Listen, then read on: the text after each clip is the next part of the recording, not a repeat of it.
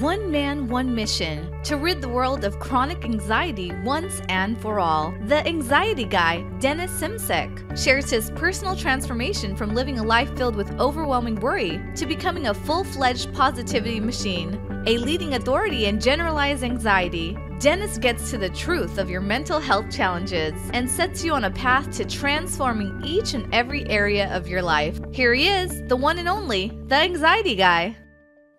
Warrior, welcome to episode 190 of the Anxiety Guy podcast. I'm your host today, Dennis Simsek. Today, I've got a very intriguing and important podcast episode for you. Stay tuned. I'm excited for this episode because I get to open up your eyes to some of the invisible things that may be causing you emotional distress. Before I get into this powerful podcast episode, understand that this episode is brought to you by the Life Mastery Program at anxietyexit.com. Are you ready to take control of every aspect of your life? Begin the Life Mastery Program today. Warriors, we are discussing Wi-Fi and anxiety. When we think about Wi-Fi, we think about all the benefits there are. We think about how we can communicate with people across the world, how we have information at our fingertips anytime we want.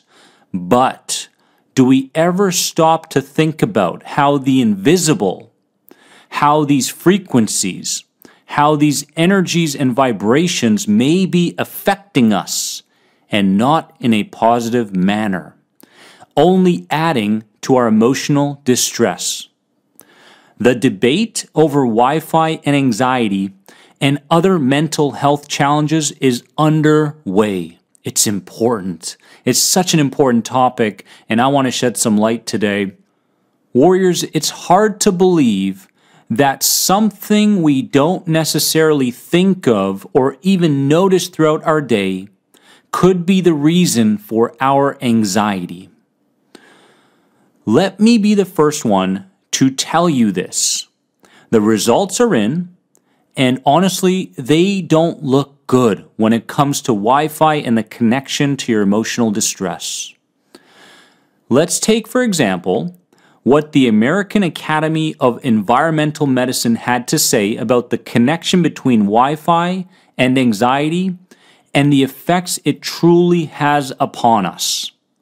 They say, adverse health effects from wireless radio frequency fields, such as learning disabilities, altered immune responses, and headaches, clearly exist, and they are well documented in the scientific literature.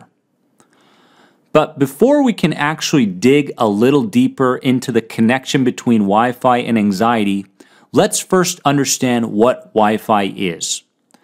Wi-Fi connects electronic devices to wireless computer networks using electromagnetic radiation.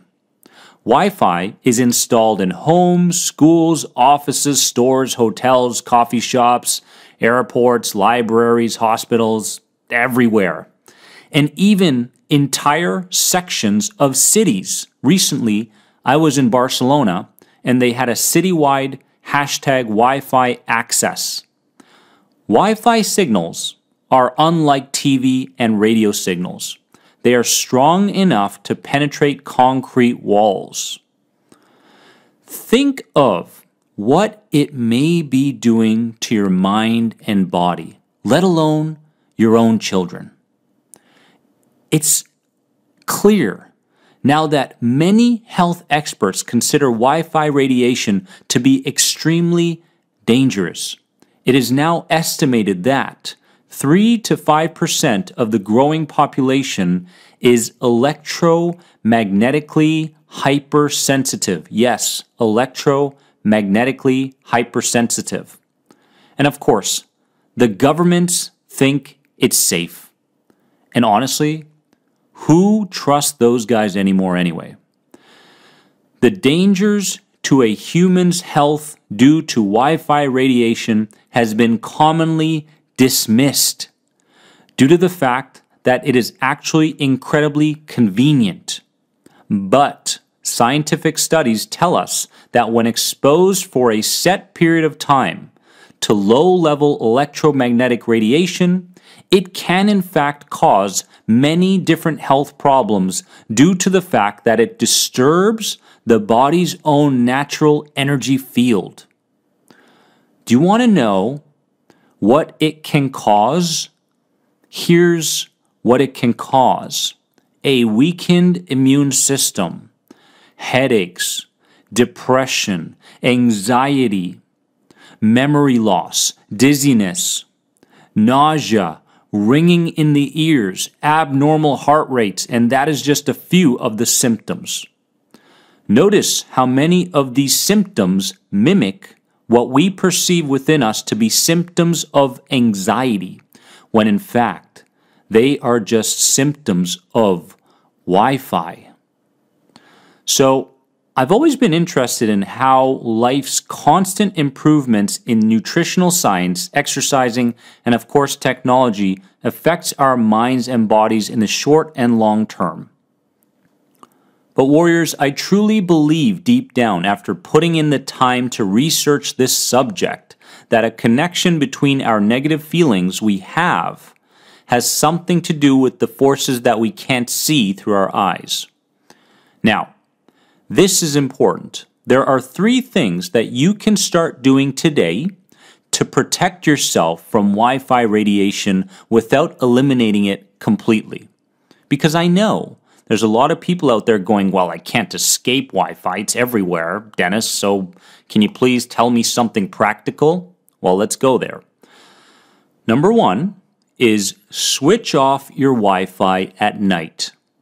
Studies say that the greatest danger with radiation from Wi-Fi comes from nighttime exposure.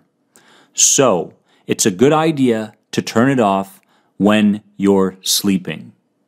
Number 2, keep a very safe distance from your Wi-Fi modem.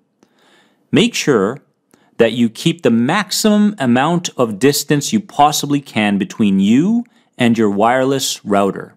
This is important because Wi-Fi radiation slows way down the farther you are away from the modem.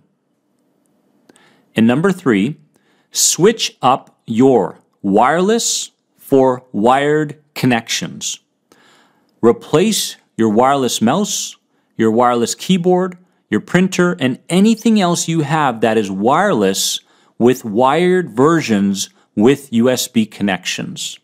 Okay, so those are 3 things that you can do today to beat the symptoms that you are experiencing due to the electromagnetic fields going on around you connected to Wi-Fi. Warriors, we need to take into consideration what we can't see that may be affecting our emotional distress levels and our anxiety. Just because you can't see it, just because it is invisible, doesn't mean it's not affecting you. So what we have to do is become more aware of the unseen, all right? I urge you to take these steps today, these 3 crucial steps, to lessen the distress that you may be experiencing due to the Wi-Fi connection around you. Take it seriously. And remember that I love you, and you are more than anxiety. I couldn't be more grateful to have you as a listener. If you're enjoying this podcast episode, please give it a positive rate and review. And if you haven't already subscribed to the YouTube channel, The Anxiety Guy, it's time. Head on over. Start your journey with me week by week through those powerful videos, warrior. See you in the next episode.